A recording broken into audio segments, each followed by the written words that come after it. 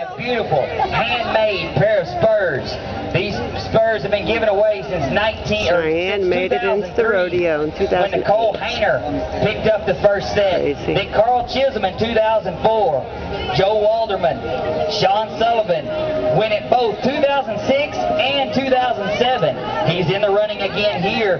He is sitting currently 8th place. If he wants to win those spurs for the 3rd straight year, he's going to have to pick it up and really hurry. But you know this cowboy's in the team roping several times. You'll probably see him in some of the other events. So I look forward to seeing a great competition tonight for these custom-made all-around spurs. Also last night, if you didn't have the opportunity to